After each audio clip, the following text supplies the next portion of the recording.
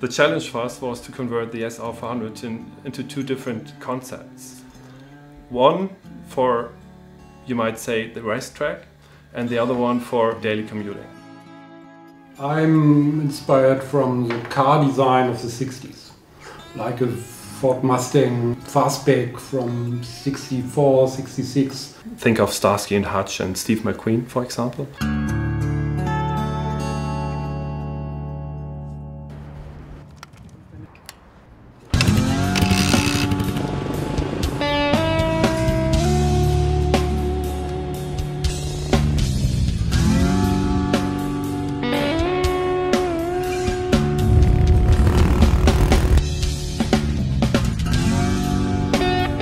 My favorite part is the headlight mask, because there you can see all the techniques we used when creating this bike. It looks very smooth and clean from the outside, and it's full of really brackets and stuff like that from the inside.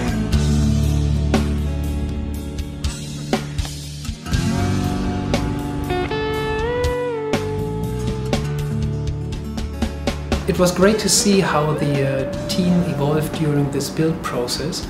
We learned a lot of more technologies like CNC milling or sand casting here in-house.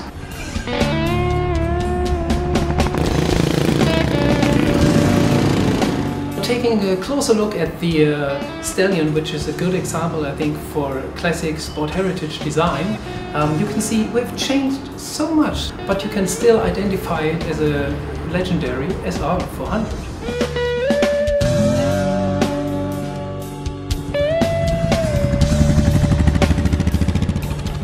The SR400 as a customizing base is a really thankful bike. You know, every owner of an SR400 should take the chance and starting customizing it because of the ease of it.